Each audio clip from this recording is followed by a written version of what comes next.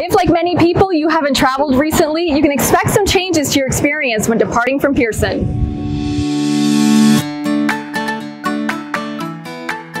First thing to know, if you're getting dropped off by a friend or family member, they won't be able to come inside to see you off. Only passengers and employees are allowed inside our terminal buildings. There are exceptions, so check our website or give us a call for details.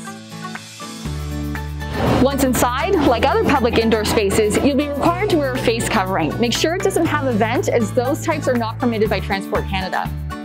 Keeping a safe distance from others is encouraged, and we've taken steps to keep you safe and protected throughout the airport. At check-in, plexiglass barriers have been installed at counters. There are also contactless bag drop options. You won't be able to see it, but you can breathe easy thanks to our improved HVAC systems, which use high-grade filters and UV light to kill pathogens. UV light is also being used to blast germs on handrails, and enhanced cleaning is taking place in all areas of the airport, especially our washrooms and other high-touch areas.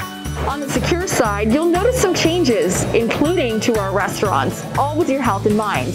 You can also order ahead of time with Uber Eats, available in select restaurants.